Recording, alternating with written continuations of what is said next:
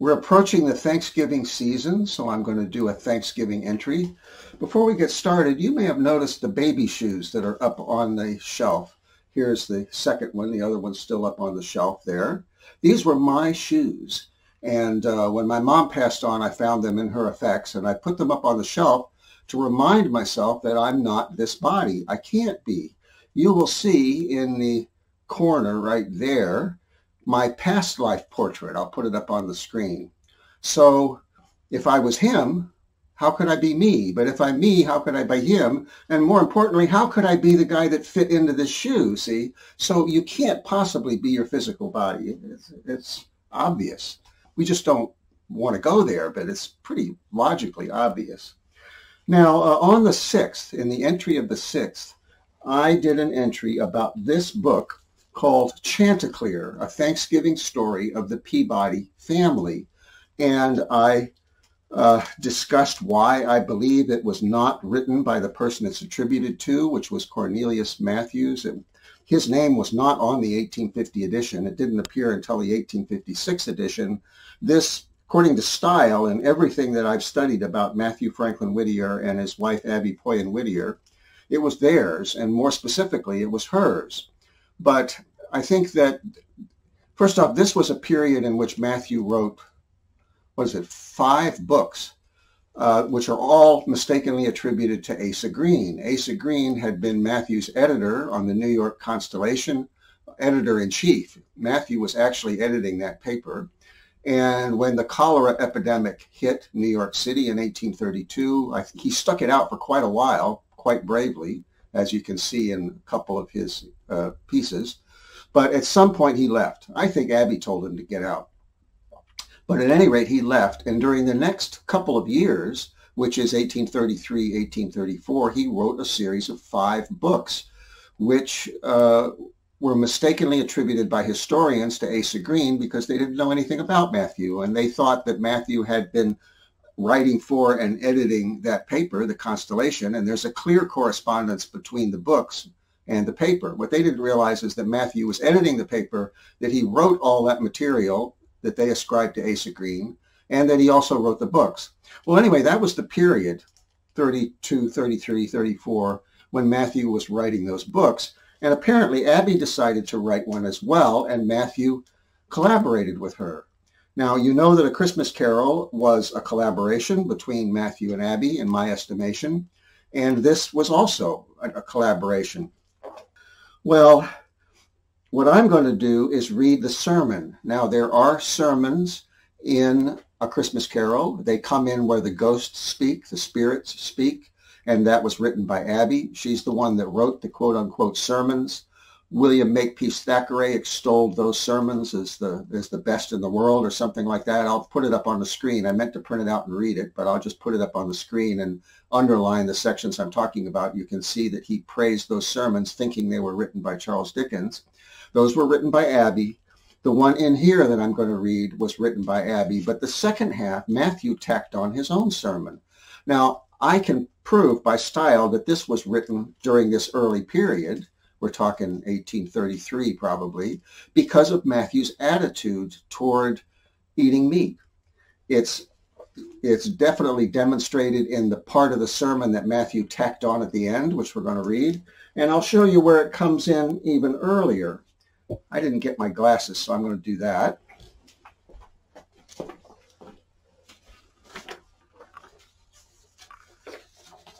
In the June 9, 1835 New York Transcript. Now, the New York Transcript was Asa Green's 3rd newspaper, and Mathew went back, and I don't know if he edited for this one because he was very busy with his mercantile career, but he may have edited it sometimes, and he wrote for it. And here we have a couple poems. Now, the first one is signed Trismegistus. I can prove that Trismegistus was Mathew's signature. He had used it early on in his career, maybe, 7 years earlier in 1828 in the New England Galaxy, which was the paper he first started publishing in Boston. He'd used it, I think, 4 times in that paper. Here he used it a couple times in the New York Transcript. And on June 29, 1835, we have a poem signed Trismegistus. This one, however, is reprinted from the New Haven Herald, New Haven, Connecticut. And I think what used to happen was that when Mathew was living in New York City, editing or writing for these newspapers that were owned by Asa Green, he either would sign them with, one of his pseudonyms for those papers, or he would not sign them at all. But when he went out of town, when he went home, see, he would submit to other papers, and then he would reprint them when he got back to New York City in his own paper. So I think that's what's happened here. I think he was out of town. June 2nd was Abby's birthday. He may have written it for Abby for her birthday, and he thought he was being cute. And you can back engineer these things, reverse engineer these things, and extrapolate what the situation was. This is called a small specimen of the fashionably simple style for the lovers of nature. Now, Abby was a nature mystic. She loved animals. She loved birds. And I extrapolate from this that she was probably a vegetarian. You'll see that in A Christmas Carol, where the spirit of Christmas present is introduced, and he's a big bare-chested giant surrounded by meat dishes. That was obviously Charles Dickens' insertion. He edited out whatever Abby had for the second spirit, which was probably too similar to the first one, and he added in his fantastical giant with all of these meat dishes around him. But then, in the next scene, as soon as they get to a market, in the next scene, there's no meat anywhere. It's all vegetables and fruits for sale, see? So that was written by Abby. This part that's all meat dishes was written by Charles Dickens. It's very obvious when you know what you're looking at. So Abby was probably a vegetarian, and Mathew was not, and he was teasing her. Now, he was pretty rough when he teased her. She would try to teach him about prescient dreams, which she had, and he would ridicule that logically. See, he was a skeptic. We're talking... Well, that was like 1830, something like that. So still, he's a skeptic about vegetarianism. And I'm going to read it. Yea, geese are good. See, he's an answer. This is an answer to an argument they had, or a discussion they had. Yea, geese are good. A charm is theirs, which ducks, though fat and plump, have not, though nourished by the summer airs and fatted in a swampy spot. And turkey, too. Oh, who would say that turkey is not very good? For search the land and search the sea, you cannot meet with better food. And beef, a well-cooked piece of beef. Oh, might I live existence o'er. You can see she had taught him about reincarnation, I think, and he had ridiculed that also. Oh, might I live existence o'er, and write again life's checkered leaf.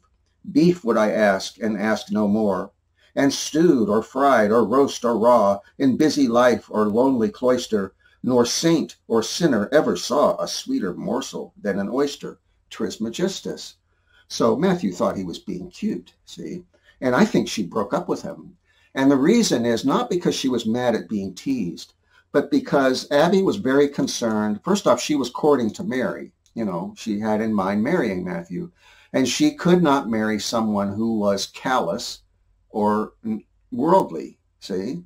And this convinced her briefly that Mathew was not marriage material for her, that he was too worldly and too crass and too insensitive and uncaring. So she must have broken up with him, or threatened to. And now, immediately under this is an unsigned poem. And this is also Mathew, I know by style, and he's freaking out because she took it way more seriously than he intended. And he says, now this is typical. You'll see this in The Raven, that he's very serious. He's suffering, and yet he tries to make a joke out of it. That's the weird combination of humor and grief that you see in The Raven. That was Mathew's. It was not Edgar Allan Poe. Well, here you see exactly the same thing. It's a humorous poem, sort of, but he's dying inside. He says, oh, do not turn thy face away, sweet lady dear, from me. Soon, soon, alas, must end my day, if I thy phiz don't see. Now, in the previous entry, I showed you how many times Mathew used the word phiz. I forget what it is now, but it's quite a few. In thy soft beams I live alive, from them I draw my light, and whilst they brightly on me shone, as scoured tin all was bright. But now a dismal cloud appears to darken o'er my sky. My bosom heaves with restless fears. Oh my, oh my, oh my. Well, he's joking, but he's quite serious. So that just gives you an idea of the difference between Abby and Mathew at this early stage. Now I want to show you something that gives us an idea of what Abby thought about religion. This is a little later. This is the December 1st, 1838 edition of the Christian Register and Boston Observer. It's one of two poems that Abby saw fit to sign with her full maiden initials, A.R.P. for Abby Rochemont Poyen. Rochemont was a name she adopted. It wasn't what she was born with as a middle name. And the other one has to do with slavery. So I know that these are hers. I think she signed it A.R.P. to distinguish herself from Albert Pike, because Albert Pike had claimed all of her early poetry that was signed A.P. since they had the same initials. So here in 1838, she's going to make sure that he can't claim those. And she writes, religion. From hallowed shrines let fragrant incense rise in wreathing volumes to the azure skies, and speak the grateful homage of the soul when man would own his Maker's high control. But costly spices on the marble mound, or perfume scattered on the humbler ground, or prostrate heads, or bended knees alone, find no acceptance at the heavenly throne. 'Tis the pure heart, devoted and sincere, bowing in grateful love and holy fear, the upturned eye and the imploring gaze, the heartfelt prayer and joyous songs of praise. 'Tis the firm faith and actions free from guile, the mind exempt from thoughts which may defile, the strict obedience to our Maker's laws, that prove the votary of religion's cause. A.R.P. So now you see how Abby took religion, and you will see it again in the first sermon in Chanticleer. So we will start that. Here is Chanticleer, a Thanksgiving story of the Peabody family. And we open when the patriarch, who's 100 years old, the patriarch of the family, Sylvester, makes his comments before the whole clan, the whole Peabody clan, see? She begins, will you pardon me, reader, if I fail to tell you whether this house of worship was of the Methodist, Episcopal, or Baptist creed, whether it had a chancel or altar or painted windows, whether the pews had doors to them and were cushioned or not, whether the minister wore a gown and bands or plain suit of black, or was undistinguished in his dress. Will it not suffice if I tell you, as the very belief of my soul, that it was a Christian house, that there were seats for all, that things were well intended and decently ordered, and that with a hymn sung with such purity of heart that its praises naturally joined in with the chiming of the trees and the carols of the birds without, and floated on without a stop to heaven, when a meek man rose up. Now you notice there's things embedded in this. She's a universalist. She believes that everyone will be saved, and you see it in a Christmas carol when Tiny Tim chimes in, God bless us, everyone. That's no mistake. That's not just a casual thing thrown in. And you see that she's a nature mystic because she talks about the carols of the birds without. See? So these are little signs that Abby is more of a mystic than just a traditional fundamentalist type Christian. So here's the meek man rose up, and this would be Sylvester the patriarch. Some 200 years ago, our ancestors, he said, finding themselves more comfortable in the wilderness of the New World than they could have reasonably looked for, set apart a day of thanksgiving to Almighty God for his manifold mercies. That day, God be praised, has been steadily observed throughout this happy land by cheerful gatherings of families and other festive and devotional observances down to the present time. Our fathers covenanted in the love of Christ to cleave together as brethren, however hard the brunt of fortune might be. That bond still continues. We may not live, he went on in the very spirit and letter of the first Thanksgiving discourse ever delivered amongst us, as retired hermits, each in our cell apart, nor inquire, like David, How liveth such a man? How is he clad? How is he fed? He is my brother. We are in league together. We must stand and fall by one another. Is his labor harder than mine? Surely I will ease him. Hath he no bed to lie on? I have two. I will lend him one. Hath he no apparel? I have two suits. I will give him one of them. Eats he coarse food, bread and water, and have I better? Surely we will part stakes. He is as good a man as I, and we are bound each to other, so that his wants must be my wants, his sorrows my sorrows, his sickness my sickness, and his welfare my welfare. For I am as he. Such a sweet sympathy were excellent, comfortable, nay, heavenly, and is the only maker and conserver of churches and commonwealths. To such as looked upon old Sylvester, there seemed a glow and halo about his aged brow and whitened locks, for this was the very spirit of his life. As though he knew the very secrets of their souls. Now, Abby is also a psychologist and, precursor to psychology. She has a deep grasp of it. And you see that in A Christmas Carol, where Scrooge is taken back to his childhood, that psychoanalysis, and she's going to show us the same psychological insight here. As though he knew the very secrets of their souls and touched their very heartstrings with a gentle hand, the preacher glanced from one member of the Peabody household to another as he proceeded something in this manner. In parentheses for William Peabody, he's going through each of the members. Do I find on this holy day that I love God in all his glorious universe more than the image even of liberty, which hath ensnared and enslaved the soul of many a man on the coin of this world? For buxom Mrs. Jane in her Vandyke, do I stifle the vanity of good looks and comfortable circumstances under a plain garb? For the jovial captain, am I not over hasty in pursuit of carnal enjoyment? For Mr. Oliver, who was wiping his brow with the Declaration of Independence. He has a print of the Declaration of Independence on his handkerchief. And eager overmuch for the good opinion of men, when I should be quietly serving them without report? For Mrs. Carrick and her son. And what are pomp and fashion but the painted signs of good living where there is no life?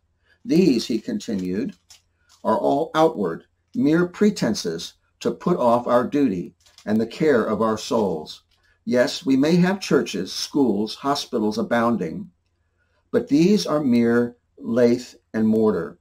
If we have not also within our own hearts a church where the pure worship ever goeth on, a school where the true knowledge is taught, a hospital, the door whereof standeth constantly open, into which our fellow creatures are welcomed, and where their infirmities are first cared for with all kindness and tenderness. Now look at that. She's a mystic. So she says there is an inner hospital, there's an inner church. And if you don't have that, what good is the outward one? So this is typical of mysticism, is that as above, so below, which means as inside, so outside. If these be our inclinings this day, let us be reasonably thankful on this Thanksgiving morning. Let such as are in health be thankful for their good case, and such as are out of health be thankful that they are no worse. Let such as are rich be thankful for their wealth, if it hath been honestly come by. And let such as are poor be thankful that they have no charge upon their souls. Let old folks be thankful for their wisdom in knowing that young folks are fools. And let young ones be thankful that they may live to see the time when they may use the same privilege. Let lean folks be thankful for their spare ribs, which are not a burthen in the harvest field. Fat folks may laugh at lean ones and grow fatter every day. Let married folks be thankful for blessings both little and great. Let bachelors and old maids be thankful for the privilege of kissing other folks' babies, and great good may it do them. With what a glow of mutual friendship the quaint preacher was warming the plain old meeting house on that Thanksgiving day. That's Abby Poyen, the future Abby Poyen Whittier. And you see, it is a little bit preachy, and you'll see that in the Christmas Carol also. That was her. Now, suddenly, we get to Matthew. He is inserting his own sermon. I'm going to take a quick sip of water here. Finally, and to conclude, see, this wasn't the original conclusion. Finally, and to conclude, parentheses, he went on in the language of a chronicle of the time, let no man look upon a turkey today and say, this also is vanity. What is the life of man without creature comforts, and the stomach of the Son of Man with no aid from the tin kitchen? Despise not the day of small things, while there are pullets on the spit, and let every fowl have fair play between the jaws of thy philosophy. Are not puddings made to be sliced, and pie crust to be broken? Go thy ways, then, according to good sense, good cheer, good appetite, the governor's proclamation, and every other good thing under the sun. Render thanks for all the good things of this life, and good cookery among the rest. Eat, drink, and be merry. Make not a lean laudation of the bounties of providence, but let a lively gusto follow a long grace. Feast thankfully, and feast hopingly. Feast in goodwill to all mankind, Grahamites included. Those were like people following somebody named Graham who had a very sparse diet, health food diet. Feast in the full and joyous persuasion that while the earth remaineth, seed time and harvest, dinner time, pudding time, and supper time are not likely to go out of fashion. Feast with exulting confidence in the continuance of cooks, kitchens, and orthodox expounders of Scripture and the Constitution in our ancient, blessed, and fat-sided Commonwealth. Feast, in short, like a good Christian, proving all things, relishing all things. He's paraphrasing St. Paul, who he defended in that lifetime. I don't. Hoping all things, expecting all things, and enjoying all things. Let a good stomach for dinner go hand in hand with a good mind for sound doctrine. Let us all be thankful that a gracious providence hath furnished each and all with a wholesome and bountiful dinner this day. And if there be none so furnished, let him now make it known, and we will instantly contribute thereto of our separate abundance. There are none who murmur. We all, therefore, have a Thanksgiving dinner waiting for us. Let us hie home cheerfully, and in a becoming spirit of mirth and devotion, partake thereof. So what Mathew has done is basically jump in and ruin the spirituality of Abby's sermon. This is what he did early on. It's amazing she suffered him, but she could see in him the seeds of spirituality and greatness in spirituality. See, so she gradually brought him up. She was 4 years younger, but she was his tutor in spirituality as well as in worldly matters, and she gradually brought him along. So you can see, though, that this is clearly not written by just one person. It could not possibly have been written entirely by Cornelius Mathews. In fact, it wasn't written by him at all. He tacked his name onto it for some reason in 1856. It was anonymous in 1850. It was published by Mathew posthumously 9 years after Abby died, during the same period that he was publishing her short stories posthumously in the Boston Weekly Museum, about 10 or 12 of them, something like that. So I'm quite certain that that's what this is. And you can certainly get a sense of Mathew's satirical sense of humor, and that he was kind of irreverent. He did believe in helping other people. He wasn't an atheist, but he was certainly skeptical about things like vegetarianism. And eventually, by 1857, he was advocating vegetarianism, which is rather interesting. But he came around slowly, and a lot of that process happened after Abby had passed on. So happy Thanksgiving. I will be having a very simple one here, as I have no friends in Portland. And I'm a vegetarian, and I just, because nobody buys my books or pays me to speak anywhere, I live very, very, very cheaply. And so I will probably be eating my usual rice and, squash or something. But I hope you have better fare than I will be having. And we will come back when it's closer to Christmas, and I will explain at length just how Charles Dickens falsely ended up with credit for A Christmas Carol, how he popularized it but did not write it. And we'll go into that a little bit later. I'll also at some point read, I think in its entirety, the little short story that was the template that Matthew and Abby obviously used when they started writing A Christmas Carol sometime in late 1838, wrapping it up in 1839.